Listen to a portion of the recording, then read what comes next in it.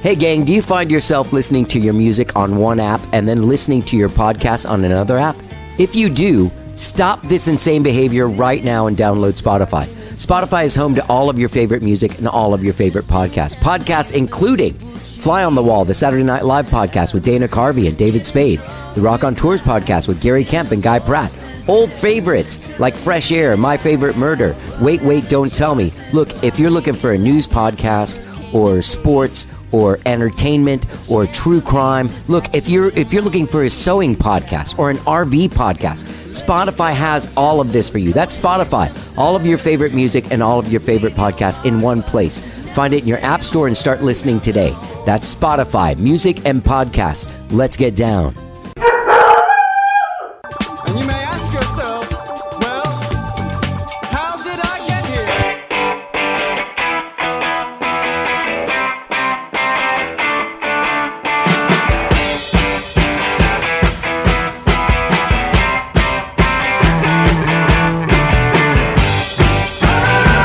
It's time for How Did I Get Here? And now here is your host,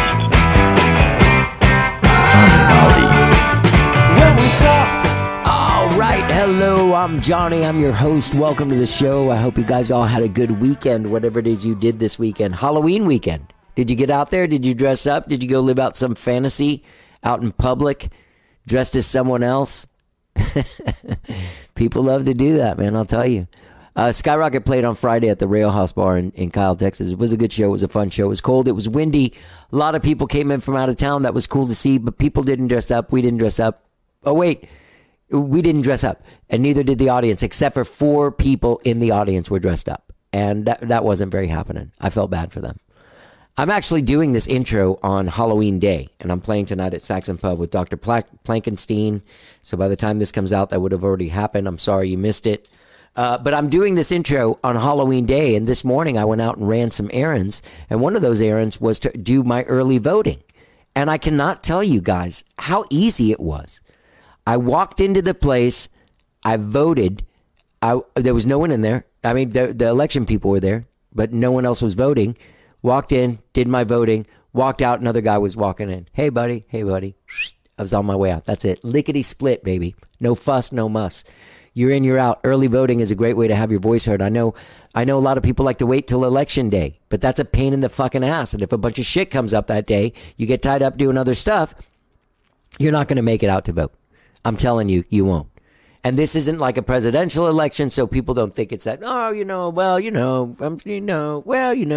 however people like procrastinate and like put that shit off. This is an important election to everyone, apparently.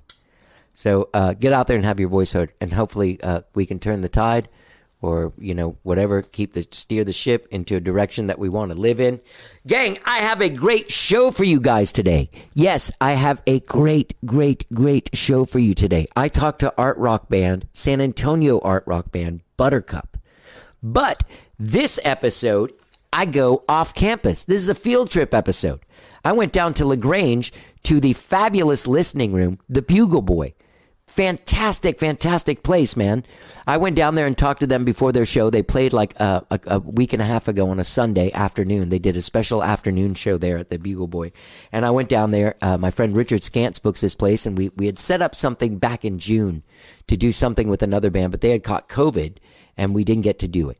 So then he told me Buttercup was coming, and I was so excited because I love the band Buttercup, and I'm old friends with Odie and Eric Sandin. They were in a band in the 90s called Evergreen, and we played some shows together, but became really good, tight friends and very close buddies with very little time. That happens sometimes in music. Like you just hit it off, like bands become like brother bands. And that's what happened. I ended up meeting Joe Reyes from the band earlier, like 10 years ago or something. I was doing a songwriter thing at Strange Brew, and he came out and played with Salim Narala. Then I had him on the podcast.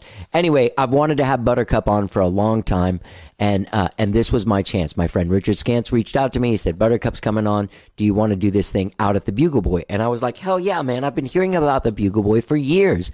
My circle of friends, people go out there and go see shows. A ton of my friends go out there and play, and I'm like, what's going on out there? And it's just a magical listening room. Going out there for myself was really great.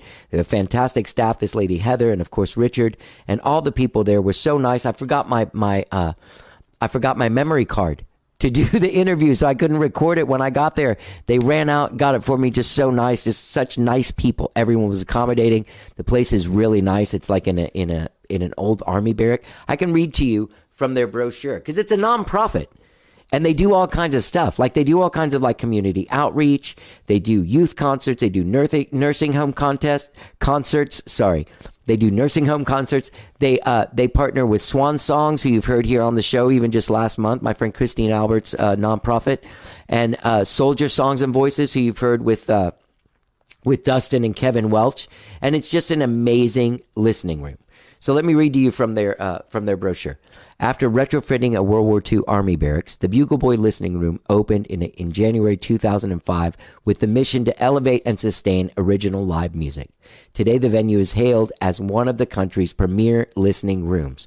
From the friendly staff, I can vouch for that, and volunteers, comfortable theater seating, and excellent acoustics, I can vouch for that as well. It's a fantastic place. Concert goers are sure to enjoy a wonderful evening of music. Now, you can get out there and find out more about the Bugle Boy and support them by going to thebugleboy.org. But I do urge you, man, if you live in Austin, or maybe you're listening, you live in Bastrop or Smithville or something, get out there to the Bugle Boy and see a show, man. There's so many great people have played there.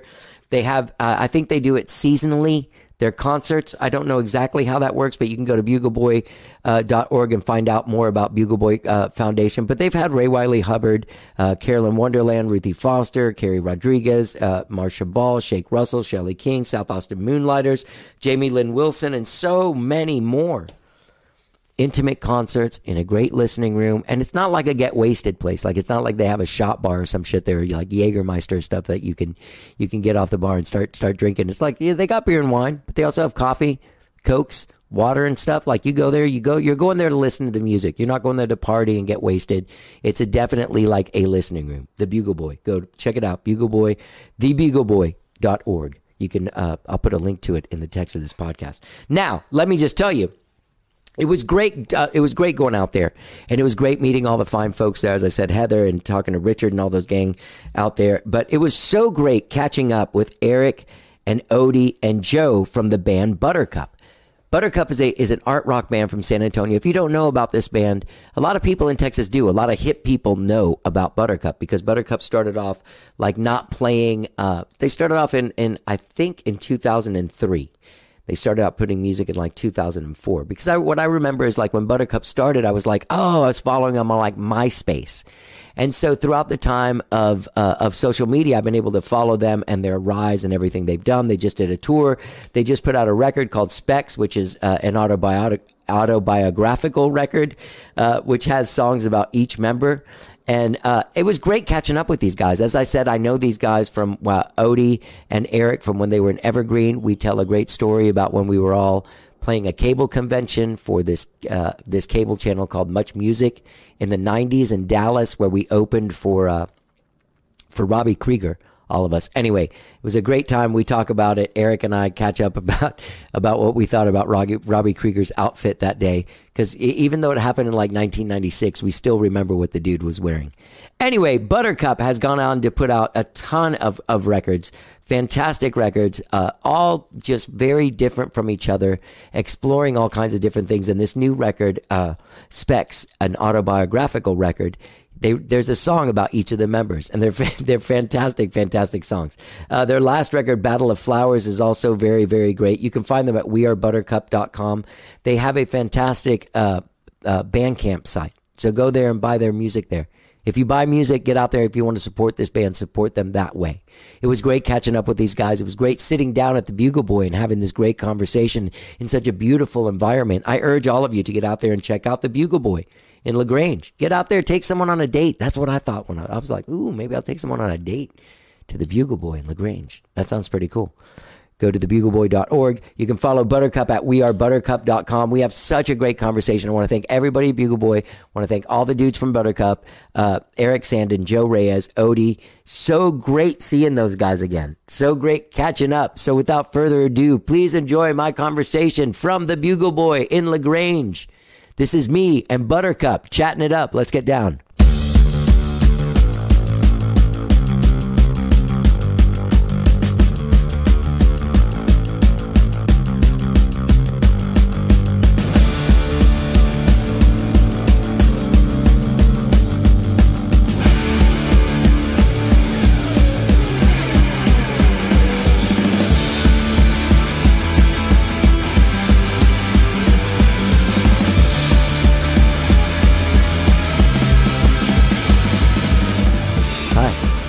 We're at the Bugle Boy in LaGrange. I need to acknowledge that from the get-go. Normally, I'm in my apartment, but we came to the Bugle Boy at the.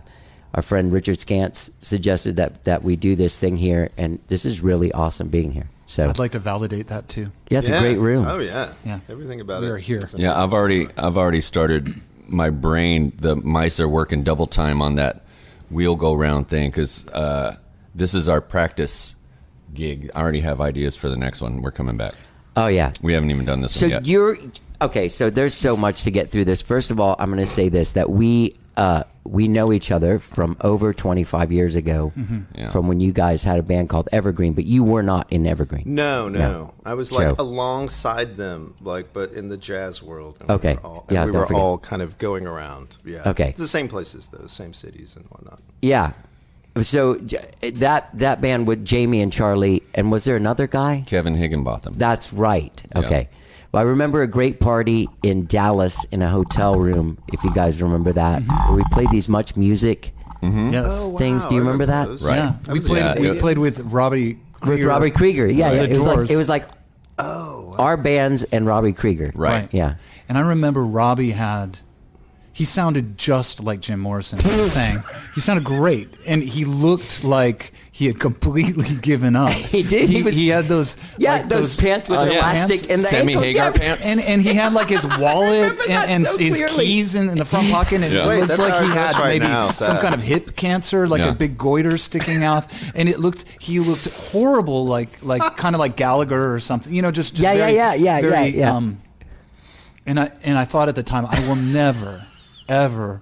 I wear pants like that. I will not give up. And I have pants like that now that I wear around the house. and Crocs. You I know have what's Crocs. fucked up I is like I wonder Crocs. if he's They're like comfortable. if he was like the age we are now. Yeah. Then Absolutely. Oh, It's right, got to be right. Yeah. like he was like Isn't that weird? Little older Yeah, than no that. kidding, right? early Yeah, you're 50s and right. thinking like, man, these are good enough, and then puts on the parachute Yeah. pants and goes plays the gig. Well, I'm glad we're all still wearing regular clothes. Yeah. No one's given up here. As far as you know. Yeah. Got crumbs all over me. Though. No one's given up here. This is radio, not video. Yeah. Thank God. The other thing I remember, just the last blast from the past, and we'll get on to the Buttercup world, was you guys doing, like you guys did Exile on Main Street a few times. Do you remember that? More Oh, than yeah. a few More times. than a few yeah. times. Yeah. But I remember going in Austin and singing some song with Did you we guys. do it in Austin? Uh-huh. I remember Oh, yeah. like Where? White Rabbit or something like, not Yeah, White White Rabbit. Rabbit. Really? At White Rabbit. Yeah, because there was one in kidding. Austin. Yeah. I'll be darned. Whoa. I don't remember that. God, I remember the venue and everything. Yeah. Wow. No, I remember it. And I remember that this is before YouTube videos. And so to figure out those songs, we figured them out by Oh my ear. God. That was God. so And there were- difficult. and we did it in standard tuning. And now I know Right. that Oh, that's yeah. not it's super simple, but we were doing ridiculous calisthenics with our hands. I was stretching like 8 frets to do things, and it Yeah. was so dumb. To Where play you could the just, if you songs. tune Right. it open, you can in just mash standard your tuning. finger down and it sounds fine. Well, Yeah. also after you, because we didn't have He's not working that hard. No, he's not. He's No, he's smart. He not. knows how to work. we didn't have stage tuners back then either. So you put the record on, and depending on if your record's running at the actual 33 Oh, RPM right, or exactly, not, like yeah, you tuned your yeah. guitar to that. But Right. by the time you get to the second, after Rocks Off, which is the Yeah, opener, yeah. and then the next song, you're already off like a quarter cent or something. And All by the albums third were that. song, Right. like you have to retune the Yeah. entire instrument. That was Yeah. back in the I day remember when that. they would just go to a piano in the studio and tune to a note. But who right? knows what that piano But is who tuned knows to. what exactly. that was tuned Yeah. to? And then who knows where the tape got pitched around, right? They were like, a little faster, zing, a few more, just feet per second on the tape will make it rise in pitch. So I loved that back in the 60s, it was like that. Like guitars weren't completely in tune with each other. No. Drums weren't really captured in this way that you heard every part Well, of the drum you were kit. just saying in the car on the way up here, talking about AC/DC. Yeah. When they recorded, like their guitars were not even in tune with themselves, and then they would tune the two guitars separated were not even in tune, Yeah. But and that then they panned them. spread sounds great. It sounds like a band. It still sounds like classic recording to me. Yeah. Maybe it was the little stomp box tuner that kind of killed rock and roll, because it's like everybody's in tune now. It's just kind of sad. I think you are attracted to this because you physically cannot be out of tune. I know this area well. This is true. To be out of We've made a tune. bunch of Joe records relies on together. Eric and myself for our instruments to be out of tune. Yeah. Because he's in tune. He cannot not be in tune. Yeah, or he can't be out of time. That's our realm. Oh, yeah. Yeah. He's It's this a good straight realm, though. bullet It's line. the realm that I really appreciate, though. This realm of like self-taught, self-learning, self-growing people that love music for music's sake and don't get bogged down into the minutia of it, like I did, like as a kid. But there's always like a scientist. I always feel like especially Yes. like in a rock and roll band, you need a guy that knows. Yeah, That knows stuff. Tommy Ramone worked Yeah, in exactly. studios. Like he had actually Yeah. done like hit recordings before the Ramones stepped into that studio together. Yeah. So there's one guy. Yeah, Well, you're right. the- It's probably one guy in The every band. tuning police, the time police, A little the bit That's of Joe that. Reyes. yeah, Joe Reyes. Yeah, but this band doesn't You're the need cop. policing. Do you guys okay, so let me ask you this. Okay, so your new record, Specs, is that real strings on Us V Them? Or Yes. it is? Yeah, Odie's bowing a Upright. bass, an upright bass. Okay. Right, and then there is like a string pad somewhere in there, Is it- maybe in the back. But that's Under- not strings, Underneath. right? No, that's like a synth, like an old Roland string machine or something. But But yeah, no, it sounds pretty real. Odie's bowing it. Yeah. Okay. He's Right. playing. Maybe Yeah, the that's meat what's of it. coming Yeah, the through meat of of it. it Yeah. is- Yeah, because there's a few passages. And you can of hear that. I'm very pitchy. I'm not an upright player, so that That makes will it sound even more real. right. Yeah. It satisfies Joe's need for something to be out of. Like, There's just something about I'm the way too it's all good. put Odie, get on the together. bass. Grab the So, bow. in going through your stuff, like when did you put out? You guys have been together almost 20 years, and you put out your first record when? It has been 20 years. Like right? 2007, 2006, 2005. What? 2004? 2004, was okay. our first record. Yeah. Right. Sicular Flower. We did a DVD, We had a DVD documentary before before that. Yeah. That's what I was trying to see if you had some Yeah. kind of weird link to that. We do. I thought we put it on our YouTube. I think it is. It's on YouTube. Actually, it is on YouTube. Oh, great. Yeah. I thought you were going to say, I thought we had some more. They don't call me Johnny They do Research more. for nothing. There you go. Yeah. Right on. Johnny Research. All right, so this record is, from what I can tell from your discography, different in that there's like a real focus to it. It's a concept record, Right. as it is basically describing each of you guys. Right. And Claire, who's not here. Right. And is Claire here sometimes? Is there? She moved to L.A. Okay. And so Claire is a rocket ship taking off right now. Oh, Planet Claire. She's on her own She's place. She's on her own place. Yeah. But we're happy for her. It's Yeah. amazing. It's We were glad amazing. that we were. We're able happy to- for her and very sad for us. Yeah. I went and listened, like I went and listened to her stuff, like just to see like where's she coming from. And I saw that she was based in LA, but I didn't know if she lived there and then moved here Yeah. or lived here and then moved. Anyway, her stuff is out there. Yeah. Like really. Oh, yeah. And in an awesome way. Okay, so in making this record, Specs, and in writing it, did you set out to make a record like this, to do this autobiographical? You know, it's something that we've been toying with for years. This idea of writing what you know, and then also being honest and being really honest. And so there's been a couple of songs. I mean, I made a joke many years ago, like, why doesn't Morrissey just write a song called Morrissey? Because I mean, it seems like they're all about him, they're all, like this big ego, and like just do it. And so we wrote a song called Eric Sandin, and it was kind of a joke. Yeah. And then and it's kind of this heavy metal song, like on a that's gonna we did this years ago, and then there was. So during the pandemic, I was doing a lot of creative nonfiction writing, Okay. and then feeling guilty about not writing songs. Okay. In this time where I have all this time, but then New York Times article came out yesterday saying that, like, did you get less creative during the pandemic? Your personality changed. Like, that's an actual thing that happened. And for me, I felt wildly kind of uncreative, at least with music. Yeah, and felt sad. So I felt guilty, and I'm going to write something. But I was doing this creative nonfiction, and that was like memoir kind of writing. Okay. Memories, a lot of stuff about music, growing up in the 80s.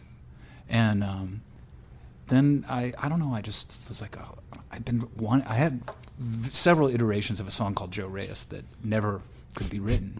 But it was like this really kind of like heartfelt song about friendship. Yeah. We write a lot of songs about love. Yeah. But I thought this would be nice to have. Joe friendship. deserves a love song. Yeah. He does. Yeah. And so we got it. We did it. But when I came with the ideas of the songs, I had an old typewriter. I was just typing up the lyric. And for several of them, like I love my voice, which is about my voice and my complicated relationship and shame about my voice. Yeah. Did you send the song to Nico Case, by the way? I need to. I tagged her in a tweet, but I don't think she got that yet. So Joe needs to get on that. That's right. She sent him a heart once. Oh, that's really? true. Yeah, we were listening to her in the van, and I think I said something like, "She's the man," and then she liked that. I mean, Claire's close to her. Claire should do that. Okay, sorry. Go ahead. But yeah, so I brought that lyric to the rehearsal, and we were all there. And Joe's like, "Oh, cool, you wrote the song." And I'm like, he's like, "How's it going?" I'm like, "I don't know. I don't have any." He's like, "Well, what's the melody?" I'm like, "There is nothing. It's just this idea." Yeah. Well, how did the lyrics go? Like this, maybe? And then we created in the course of it took a little while, but not too long. We just kind of created a piece together. Really quick. Yeah, and then Odie came up with the melody at the end that actually has a little melody. Well, it was kind of fun. Like both of you guys are shrugging. I don't know. All the collaborations are like that, I want to say. But this one definitely comes out of the pandemic and this time when we've got way too much time to look at ourselves and be introspective. And so I think the fact that it actually yielded some good art is amazing to me. I think definitely that's the hallmark of our band. Yeah. Is we can take something, some adversity or something, but flip it into something that's beautiful to look at or listen to again. And so I think that's it. I think that's the idea, is to morph those things into something that we can all cherish again. So, because it was hard. It was really hard for all of us to just not be performing, working. We couldn't be in the same room together. I think we all experienced that, and it was awful. For people who generally are together. Yeah. Well, Johnny, you were the person. I just read a book about masculinity and interruption, and here I am. Go. But you were like the you took it all in.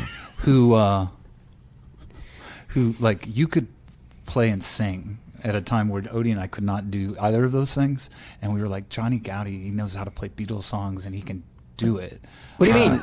You guys were amazing. You guys were amazing. You were so next to compared to our band. Really? You guys were. You guys were harmonizing, and musicians. we were more just trying, and we were clubbing our instruments, Eric on guitar and me on bass. We might as well had a baseball bat in our hands. It's true. What are we doing? It had a minimalism. When are we going to get drunk? Sweet, but and I remember that. And you were such a good performer. So for the pandemic, did it affect you not being able to perform? No, I still sang in my phone at people. You know what I mean? I did live streams. Oh, right. That's good. But you know what? My relationship with performing has changed a lot since then. My relationship to performing, I'm okay with. I love myself now. You know what I mean? Oh, right. Yeah. I used to perform like nobody loved me. And if my dad wasn't going to acknowledge me, then everyone in the fucking world would. You know what I mean? And I had that sort of Absolutely. I feel like now it's much more professional. Then it was very raw, and I was just if there's one person in the room, they're never going to forget that they were here. You know what I mean? Oh yeah. I don't totally relate. I'm not fighting for that level of attention anymore. Right. Yeah. Right. Isn't that interesting? As you get older, you get a little bit more comfortable with yourself, and you're or hopefully. Which is why you don't care if you have Crocs or those big old I still MC care. Hammer pants. I don't have Crocs, and We're I don't not wear there shorts yet, to but public we're- places. We're I was going to encroaching. say, I haven't reached Robbie Krieger level yet, although I feel like a tipping point is It's close. so funny that you remember those pants because I remember them too. I know. I saw it. Your eyes light up when Yeah. I said the band. And you're like the elastic. And I'm Whenever like, I tell exactly. the Robbie Krieger story, I'm always like, and you guys, man, he was wearing like, I think he was wearing a fanny pack. Yeah. Oh yeah, He was not. yeah. He was Okay. not rocking. Wait a minute. Thank you for that lovely compliment. Because I remember there's a funny thing, and I was saying to Einar the other day when I was telling him that I was coming to go to talk to you guys, is that in all of my memories, like whatever they are, there's like maybe 5 times we hung out together. But they were awesome, and they were epic, and I always smile when I think about all you guys. Sure. Yeah, me Honestly, too. Same thing. Me too. Good. That's fun. So Joe, you were saying that like you had to take this time and this experience that you were having and turning it into art, and that's one thing that I wanted to talk to you guys about, because you are not like an art rock band and not like an art pop band, but like an art project band. Is that what you are? Do you see yourselves as that? I do. I think that's the better. More than like Evergreen was like a rock and roll band. Right. Yeah. I think that's true. This isn't a rock and roll band. There's like a whole other Right. thing. You guys, there's an intention going on before you go rock. I'd say it's all song oriented. I realize now that if you have the right template, it's like we could create anything around it and it would work. So I say it's the really strong songwriting of Eric combined with whatever Odie and I can bring to it that really kind of give the band any sort of like kind of direction or flow, but it's always good. Like there's never a dud. There's never this feeling like, there's nothing we can do with this. And if we did like hit a wall, it would simply just go like kind of like back on the list, but maybe somewhere else, and we would return to it and go, oh, we were going it too fast. Or maybe it doesn't need drums or whatever. And then suddenly we pull something out.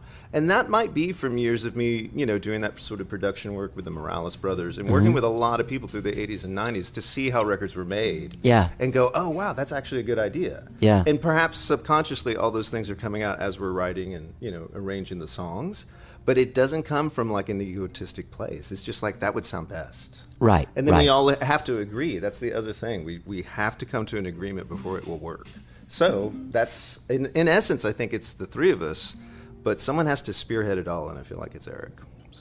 So you come in with like an idea, like you were talking about. You had the lyrics for that song, and Yeah, I mean, I would like to proffer that. I mean, he's a super strong songwriting. That's collective because, I mean, I think the thing that I can bring sometimes is an idea that the song is about something. I don't know that that's absolutely necessary, but that's how we work. Like there's some kind of conceit behind it that I think is interesting.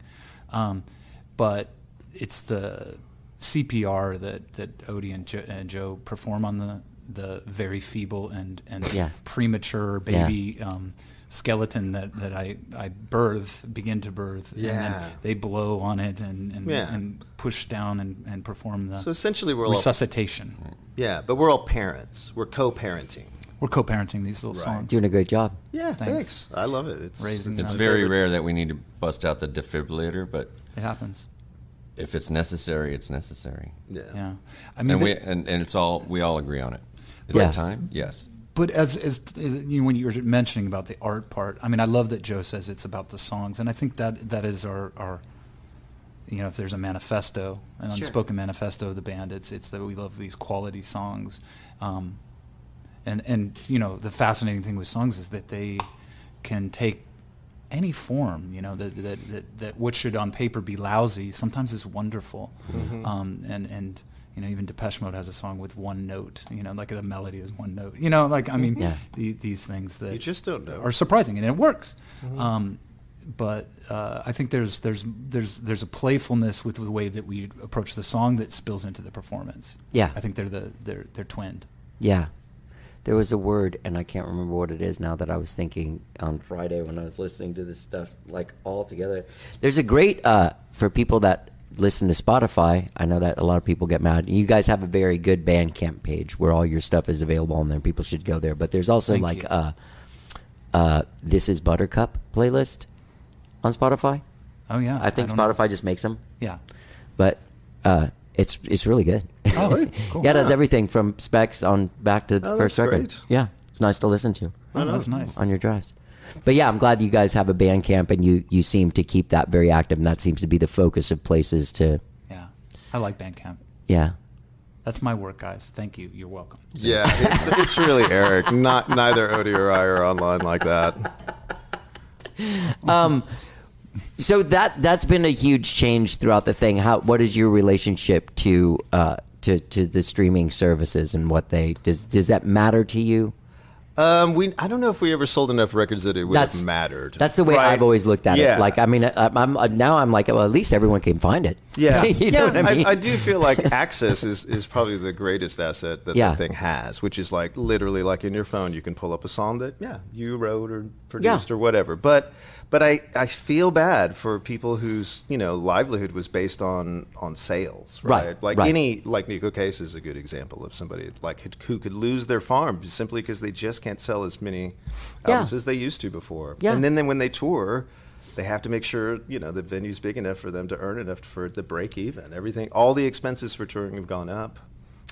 Just one cancellation can throw the whole thing into arrears, and suddenly you're in debt again. It's really tough these days. I don't know anybody really who doesn't supplement their income with some other art-related job. It's usually teaching, like for Eric and I and Odie. Like we're all like teachers, music teachers, or actually Eric tutors.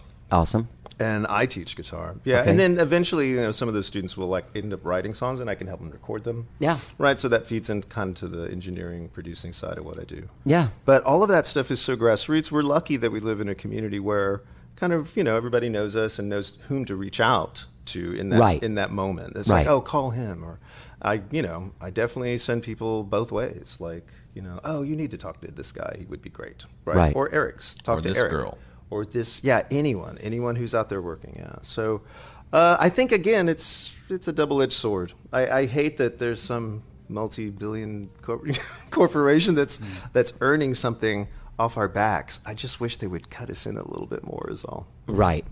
Yeah. I've never lived off of the sales of my records. No. I lived off advances when I had a record deal. Right. Exactly. Like they would front you some money and you could live on that for a little bit, but eventually that would have to get recouped. And so if you didn't sell enough, it was like, oh man, all of that. Unless you leave. Yes. Or they let you go. Yeah. I left, and A&R and me were all that was left of our band. and we were like, do we wait? Because they're going to give us some money if they let us go. But how long do we have to wait? Like we just took the high road, or what we thought was the high road. Yeah, to just leave. The poor guy road. I understand it. Right. Yeah. Well, and you kept your integrity. Yeah. We thought we did, yeah. Yeah. It's funny how all that stuff has changed, too, because, like, when we were coming up in the 90s, like, if you had a song in a commercial, you were hated. You were, like, a loser and a jerk. And now that's the best thing that can happen to anyone. Yeah. The very best thing that can happen to anyone. It's so weird. Yeah. It is weird, isn't it? And it's okay. Like, it's not... I love that on social media now you can actually be following the artist and they can mention that. Like Reckless Eric had the chorus of his song, like the whole wide world just to find you, but Expedia used it, right? It's like a 10-second little, chunk of the song, but that obviously helped him out in some way. He's like, there I am again for 10 seconds. Yeah, I hope assuage his rotten soul. What do you got? I mean, do you find it sad that that's what's happened to art, or is that just like? I think it's just that Warhol told us this was going to happen another way someday. It gets commercialized, right? Like it's always been kind of the handmaiden of movies, television shows, commercials, things like that. But the art part never goes away. When you go back and listen to classic records, I don't get any of those feelings. I don't remember the commercial. I don't remember the movie it's from. I just listen to the song and go, that was brilliant. That's How did right. they get that? How did the Carpenters get that? Or whatever it was. For me, it's always that. And so it'll just come back to music and art again.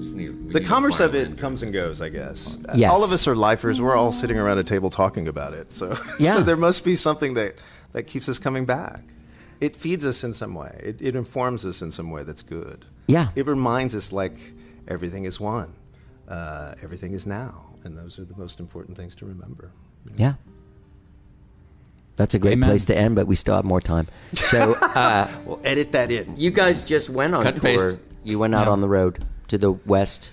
Mini tour. Who are you saying you went with, Walter? With Walter Salas Salas. Humara from the Silos, and had a wonderful time. He kissed me on the lips, and then I got COVID. Wow, really? On the last show, I got COVID. I came home with that. That's not why or how you got it. I doubt that's how I got it. I think I got it. I know the moment from From that other guy who bought spitting in your our face. last vinyl record we had. Like, we sold all our merch, which was great. Yeah. But he bought that, and he was. I think I remember saying, "I really like you, man, but you're standing in my mouth right now. Can you please move a little bit away?"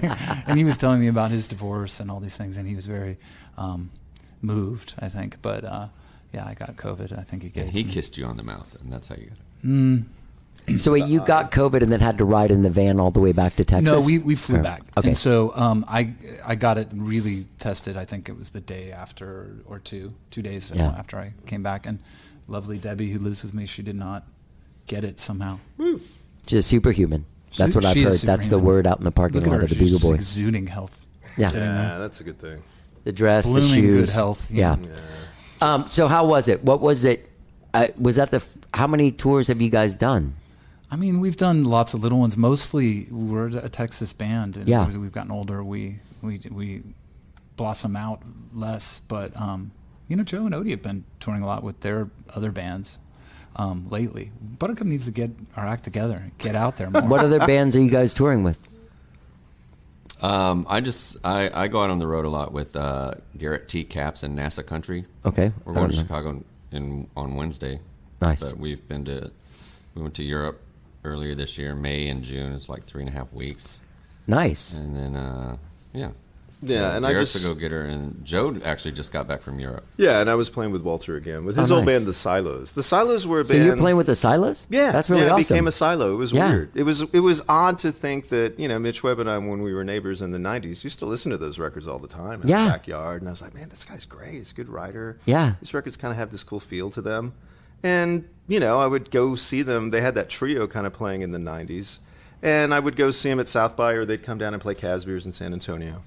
And one day I was just buying a T-shirt, and he was like, "You live down here, right?" I'm like, "Yeah." He's like, "You play in bands, right?" I'm like, "Uh-huh." He's like, "You want to play in my band?" I'm like, "What?"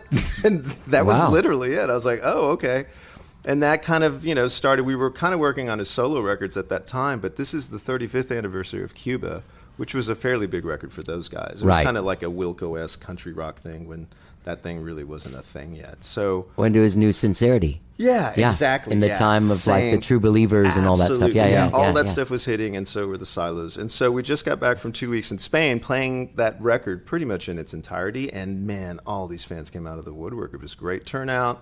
Yeah. Everybody was just sort of psyched to hear those songs again. And yeah, the original drummer, from the '90s, was on that tour. Conrad Meisner, who's yeah. who's great. He grew up. We in played Austin, together. Too. That's Yeah, right. we Yeah, played together. Conrad's a really sweet, genteel dude, and so it was really nice to reconnect with him. But yeah, so Odie and I do a bit of that work, and then yeah, Buttercup. I guess there might have been a point in the mid 2000s where we would have shifted into like a touring band, gotten an agent and just kept on the road a lot more.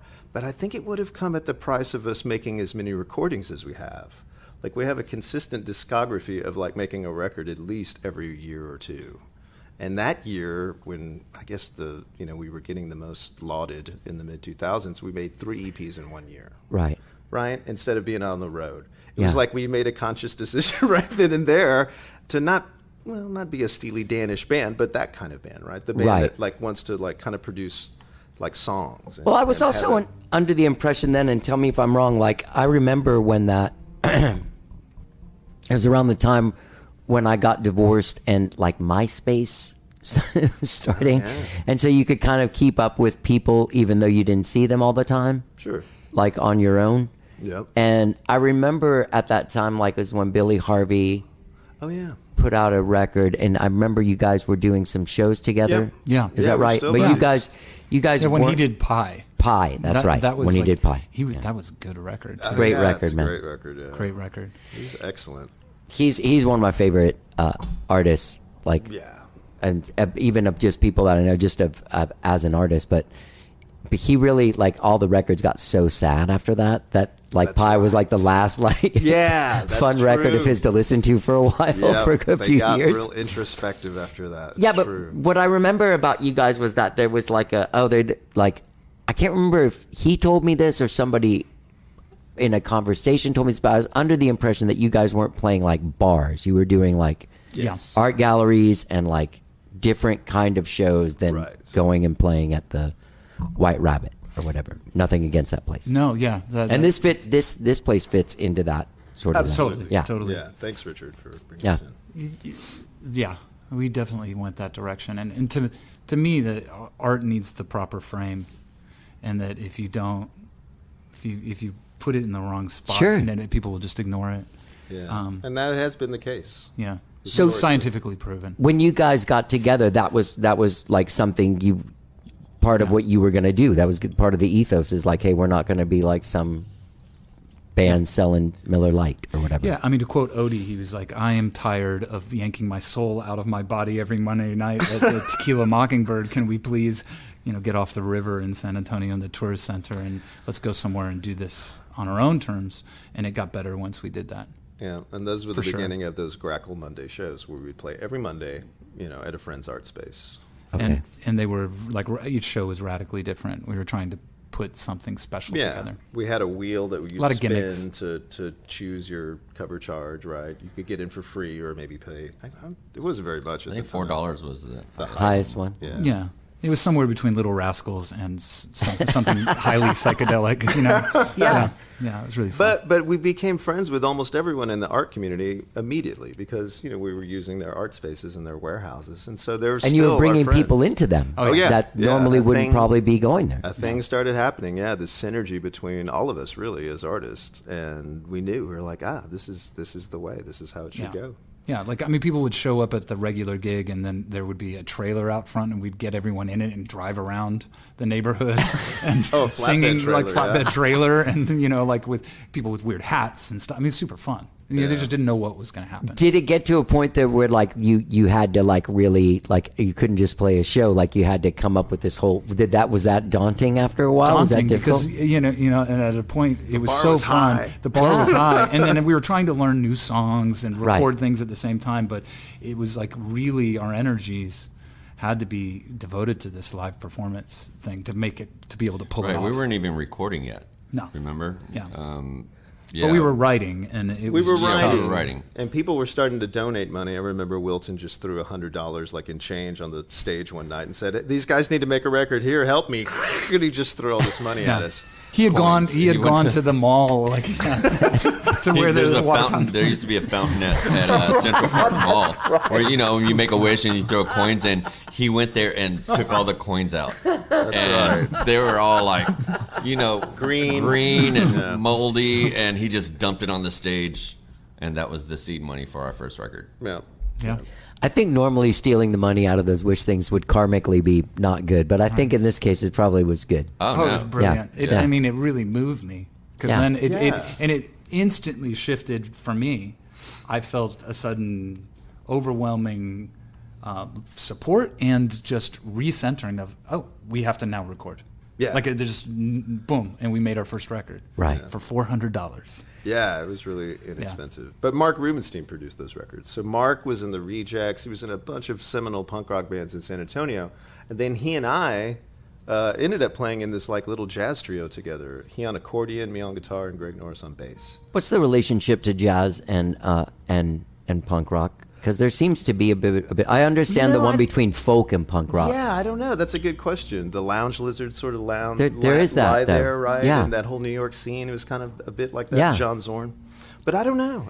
But it I was think it's the attitude. maybe it is this Yeah, freedom. the attitude of cool. The Yeah, freedom, jazz. well, like and the freedom nobody's to- doing Freedom. this, or we can do this. Somebody said you can't do that. Well, watch Then we're this. going to do Yeah. it. Yeah, And and there's that's definitely there's rule-breaking. You're too loud. contrarianism. No, I'll show you too loud.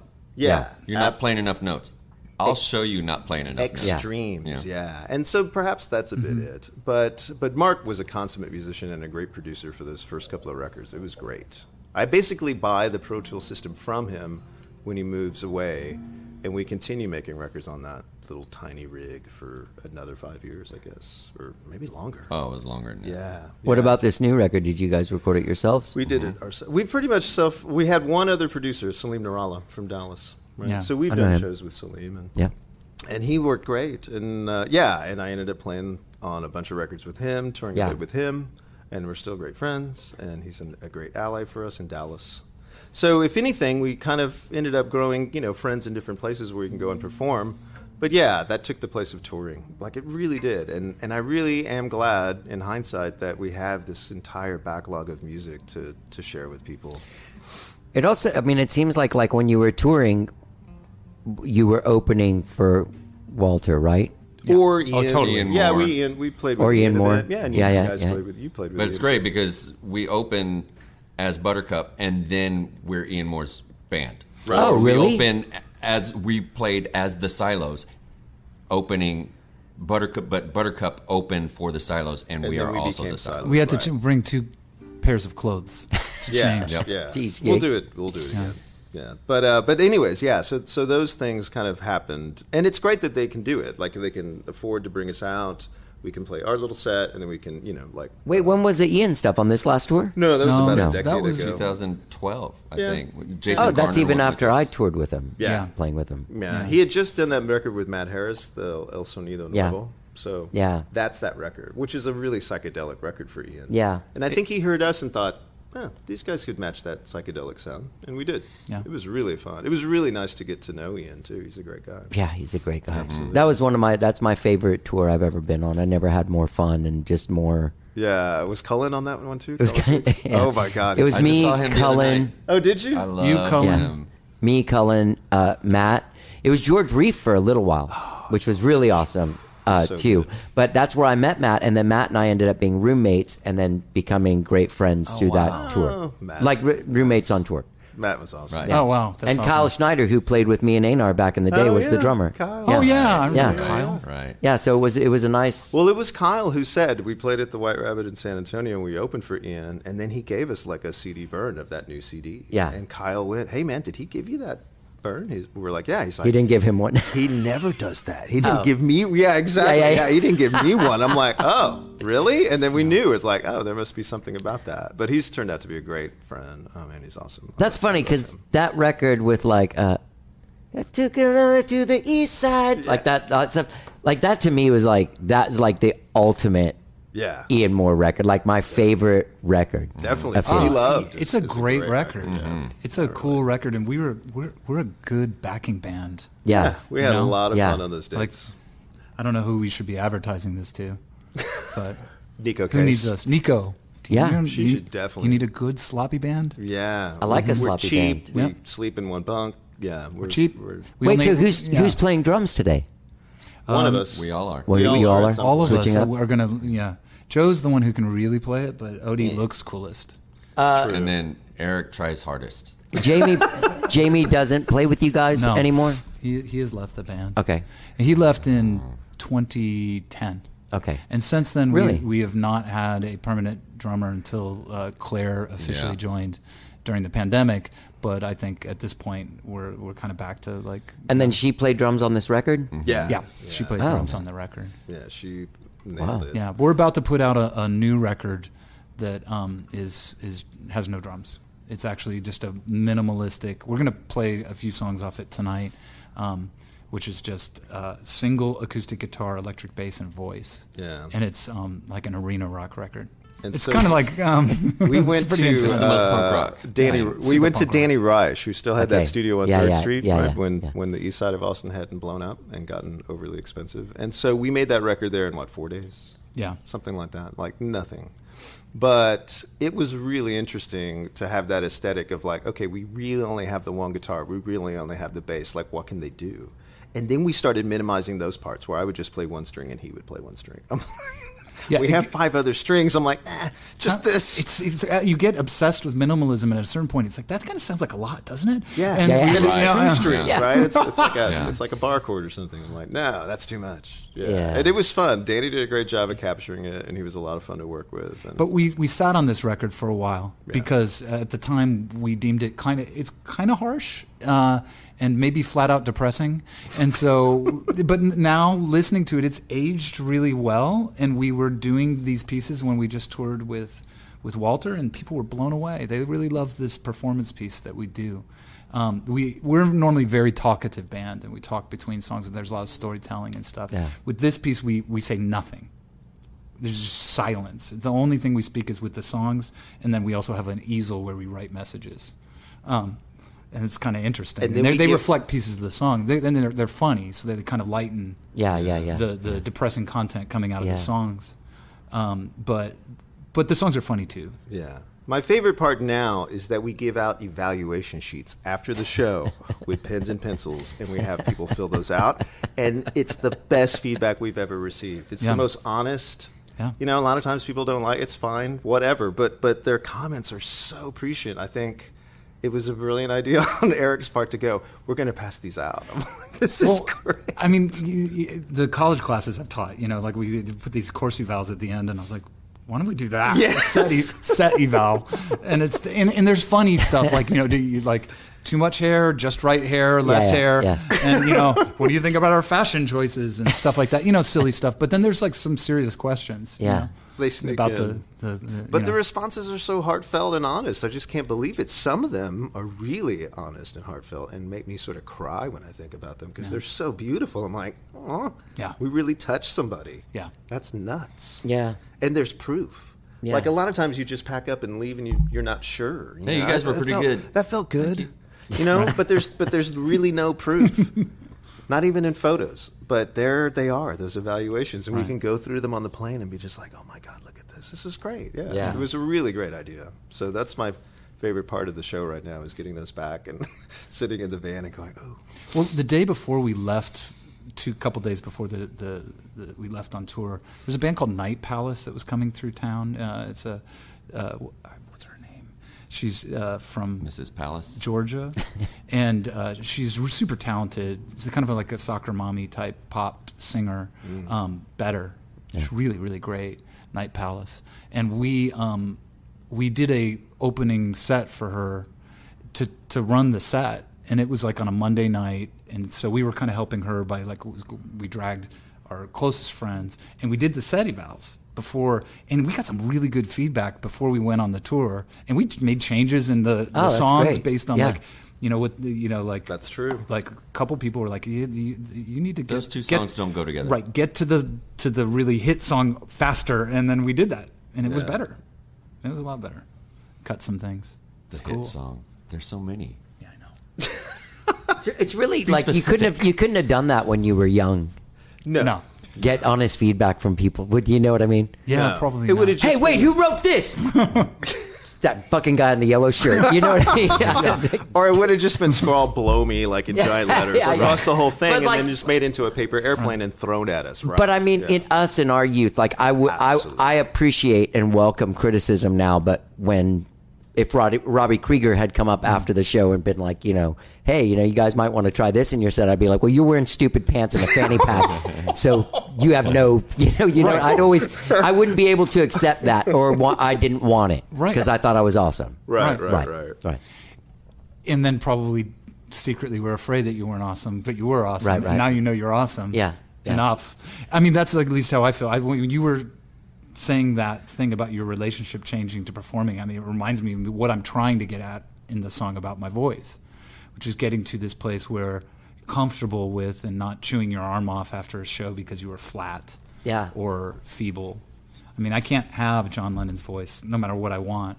There's None no. of us can. There's No, but even at the top of that song, when you're screaming, the urgency and rawness that John Lennon conveyed that's in true. his singing, especially like in the early records, and then once he went through the weird screaming thing. I like that. Yeah, Yeah. everybody loves the weird screaming thing. He's a good screamer. He's a great screamer. Yeah. Great the whistler. best. Yeah, a great whistler. Oh yeah. So excellent.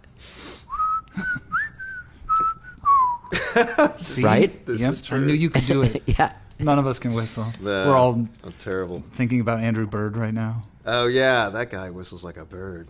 He does. Yeah, well, it's amazing. apt name. That Oh, guy yeah. whistles Debbie like and a I, bird. we met him a few weeks ago. Him and Oh, Sam out Bream from Out in Marfa. No, Alpine, or- no, at the Tobin Center. He came through. That's right. Yeah, it was a weird thing. We went and saw Iron Wine. He is so good, Sam Bream. Yeah. Very good. And Andrew Bird is like a freak Yeah. of talent. Yeah. And they played together, and it was really interesting kind of shambly show that they put together where they were collaborating. And, Awesome. And someone had paid a lot of money to have these backstage passes, and they got scared or something, and they just gave them to us. No way. And so they were these fun. these special things, and then Debbie was shy, and she's like, "Well, should we go back there?" I'm like, "We're going back." Yeah. No. And so like There might be Sam food. Bream was back there. I mean, there's no one else there. We're just backstage milling about. Wow. I have the Andrew Bird record that I just bought, and but Sam was super nice. He was just like, "Hey, you want one of these tacos?" I mean, he was just super great. She said, Had a somebody great conversation said with him. These Nice guy. passes come with a Nice. free glass of Looks wine. much younger backstage. Then on stage. Yeah, on stage because his hair is so receding. Yeah. And long, and then the beard is so big, he kind of looks like Father Time. Yeah. But he's very spry. I had an interesting experience. Me and Billy Harvey had an interesting experience with Bono in that way. We were both backstage at U2, and we were like where Odie is to Bono, but there was a guy that monopolized the whole backstage Oh, hang man. time. One guy. Horrible guy. But it was great to watch Bono deal with a guy that was inviting him over to his house. It was really actually awesome to watch a superstar be like, you know, I don't think you want us at your house. We're going to tear shit up. You know, like, just kind of being funny. But anyway, we were standing that far from Bono, and he was a little squatty guy. Like we were both just like looking at him, and like Billy and I were like, "This is so weird." Like he doesn't look like Bono at all. Like he has Bono's face, but like Bono has fat little fingers, and like he's a real short guy that like looks is kind of square bodied. Yeah. And then 15 minutes later, he came out on stage, and it was like, "Oh, that's Bono!" Like it was like two completely different guys. That's cool. amazing. Like you were saying, that guy looks younger backstage. Yeah, he does. Yeah, Bono looks far less Bono in real life than he does on stage. That makes sense. There's some kind of transformation that the stage does. I mean, Yeah. they say psychologically, like if you're in front of a very beautiful person, a beautiful woman or something, that they can actually, psychologists can measure your face tightens a little, and the wrinkles reduce, and Really? things happen, and then you kind of get better posture, and all these things happen. Is that why I'm slouching? Yeah, look, we're all 'Cause I'm so slouching. good looking. Yeah. But so that really that really speaks to inner beauty, right? Is true beauty is within. Yeah. Like when you go out on stage, like, or I mean, when you meet them in person, there's Yeah. this like beauty that comes out. That's the real person. And Yeah. you can That's be maybe not shown but on ugly stage. on the outside, but if you're beautiful on the inside, you Truly. I mean, Yeah, absolutely. you're beautiful on the outside. That's mean- just how it goes. Prince seems like somebody who's like a god of that. Yeah. You know, otherworldly, one of those true artists that is also a freaky genius type person, and also just incredibly beautiful and sexual and all this stuff. And then I've seen interviews where he's struggling with the same stuff. Yeah. That he was human. Yeah. And self-deprecating and all this stuff, and really probably trying to get to that honest place where he could believe in himself and love himself. Yeah. It's cool. That's the weird thing about the arts is that, you know, being a creative person, like there is just that when you make something and no one's seen it yet, there is like literally like, this could be it. This could be the thing that I put out and everyone's like, okay, you're done. This is the last we've been putting up for you. That's how I feel like every time I'm putting stuff out. And even like the older I get, I'm like, oh, this is it. They're going to be like, all right, dude, we've had enough of these songs. Heard your voice enough. Let's move on to a new guy. I want to say it seems like it would be like that, but almost to the person, like to the people that we know, as we all get older, they get better. Charlie Rodman, who was in Evergreen, has become an excellent singer-songwriter. His actual show where That he just, Peloponnesian Wars album was insane. Oh, It's Yeah. brilliant. Yeah. it's I gotten still better. listen to it. Now he's just I writing just listened songs. to it 2 weeks ago.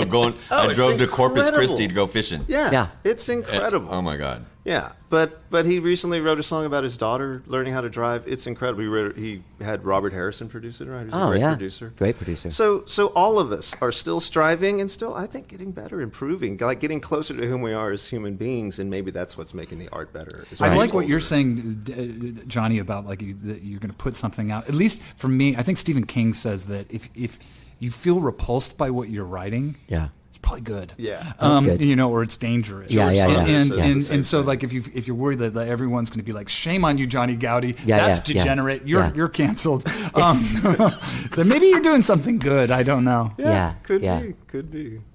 I don't know. Who knows? Well, the important thing is to just like keep pushing the boundaries and keep trying, keep collaborating. Like even Jamie Rodman is like the consummate just luthier now. Just like Oh, yeah. he's World class. really? such World oh my class. god! If you need Any- any guitar work, Jamie Rodman. I mean, he'll is make his the own tools. Fucking Oh, wow. man. For antique Yeah. guitars He's and in antique Fretboard things. Journal now. Like I mean, he's he- done really well. Metal lathing, all kinds of crazy stuff. That he He's can a do. true artist. Wow. Yeah. Oh my god. Yeah. Well, you guys are true artists. Thank you. Yeah. Thanks.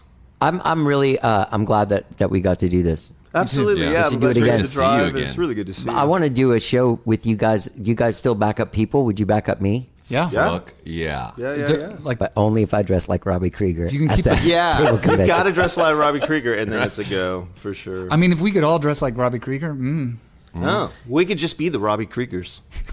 You know who me and Einar met and had a photo with, and I don't know what happened to it at that thing in Dallas that time? Ivanka Trump. No Ivana way. Trump. The mom. The one that died. Ivanka. the one- I don't know. the one who I got still thrown have down the the picture of me and Eric. I mean, Kevin and Eric with Space Ghost. Space Ghost. Yeah, we had a picture of Space Ghost. I still have that Polaroid. Sounds weird. We were playing a cable convention, so every Oh my channel God. from your television Jam-market. had a booth that you could walk into. This is the first time I heard of Much Music. I didn't know about Much Music. None of us That's did. Yeah, Canadian, right? Yeah, because That's we're Canadian. Yeah, because they didn't have MTV. Yeah, they had They much wouldn't. music. Right. Yeah. It Well, had they to were be playing Canadian. Mike Morales' video. That was because he didn't get picked up by MTV on the first one, so we ended up, playing a bunch of shows in Canada. Do you guys? When is your next album coming out? soon. Soon? Yeah, it's soon. Mark your calendar. We mark your calendar.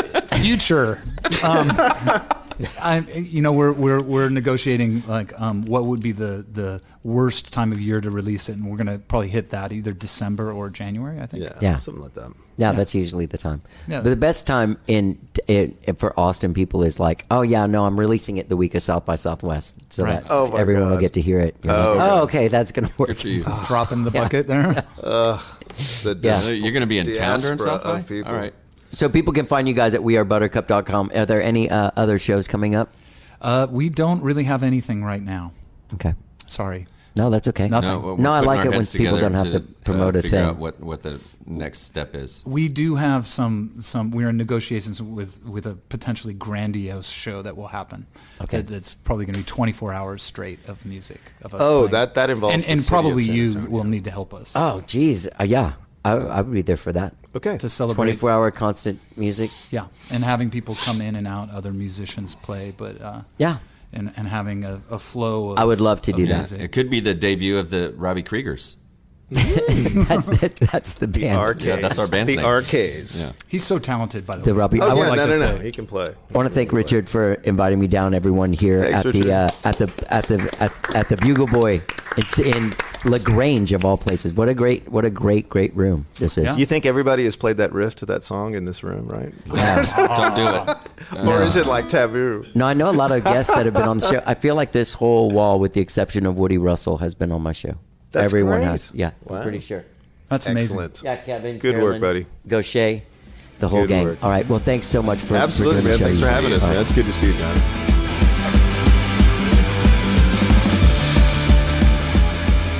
Yes, Eric Sandin, Joe Reyes, and Odie, Buttercup. Get out there and find them at wearebuttercup.com. What a great conversation, man. What a great conversation. I love those dudes. I love them. I hope that we stay in touch now. I'm going to tell them whenever I'm coming to San Antonio. They're going to let me know what's going on. I want to thank my friend Richard Scantz for setting that whole thing up. I want to thank Heather and everybody at the Bugle Boy. I urge all of you to get out there. Check out the Bugle Boy in LaGrange, thebugleboy.org. Okay? Check out Buttercup. Wearebuttercup.com. Find them. That's where you do your business with Buttercup. Great time. I want to thank everyone. What a great conversation. Share this with all your friends. You can follow us and see the pictures and a couple of short videos from this at How Did I Get Here, our Facebook page. Follow us there. Check it out. Like it. Leave a comment. Share it. You can find this podcast wherever it is you stream podcasts, be it Apple Podcasts, Spotify, TuneIn, Overcast, Stitcher. New podcasts every Tuesday and every Friday. And now we've been dropping from the vaults late Saturday nights. All right. So get through, you scroll through our stuff. If you're new to the show, check it out. If you're a fan of the show, share this. If you're a fan of Buttercup, share this. Great talking to those guys. Check out the Bugle Boy and have a great week, whatever it is you're doing. Let's get down. Why do I love it so? Is the voice a reflection of the soul? And if so, does my feeble throat mean my soul is weak? Is it a tunnel to what makes us unique? My voice, my little voice. I always loved John Lennon's voice the best. Once I could finally hear the difference from Paul or George. Later on, other voices came to me. Ray Davies, Gord Downey, Lou Reed, Nico Case. I'd give my right leg to sing like that. On stage, I joked about getting a voice transplant. Ho, ho, ho, ho. Very funny. So here we are now, faced with the choice. Love yourself or don't. But to love yourself, you gotta love your voice and make it sing. I love my voice, I love my voice, I love my voice, I love my voice, I love my voice, I love my voice, I love my voice, I love my voice, I love my voice, I love my voice, I love my voice, I love my voice, I love my voice, I love my voice, I love my voice, I love my voice.